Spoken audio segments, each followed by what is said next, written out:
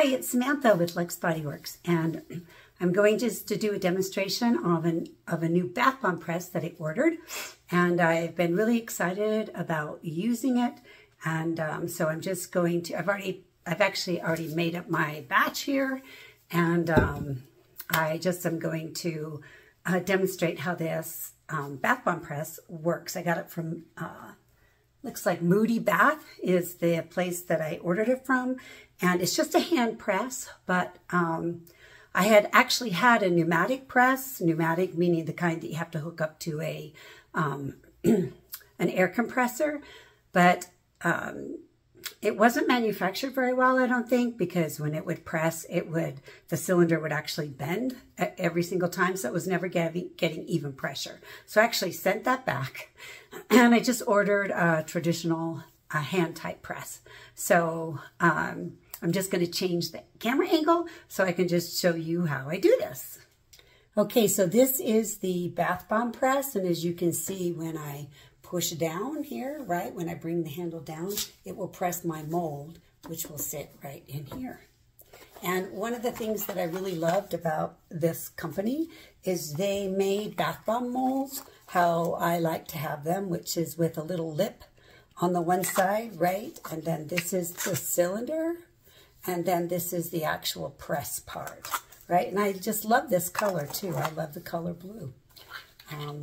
It's just a real nice, fun color blue. So I just ordered this mold, and then I ordered this size mold for shower steamers, but it's the same thing. I have the little lip, right, so it supports and will stay. And then here is the press part. So that's just what that looks like. Okay, so the first thing up is I'm going to take my mold. So I'm just using one that I've been familiar with and using a long time.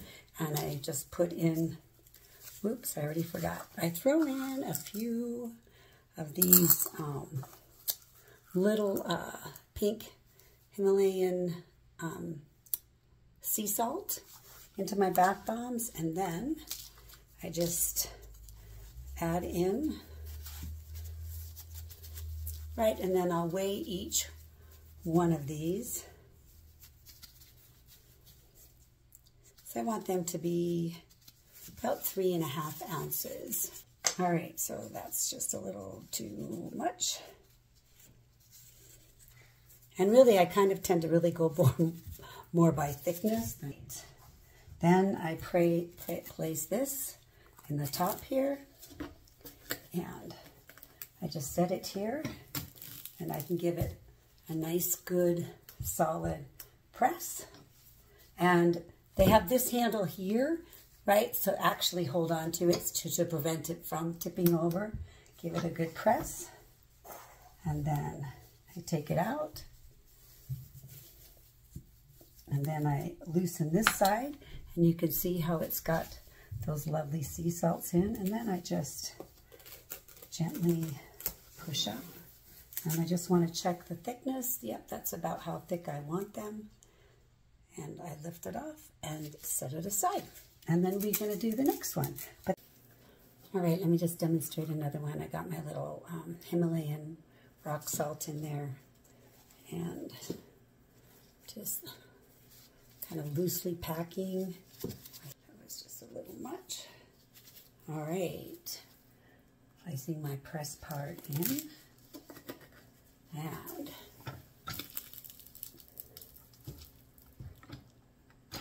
giving it a good press.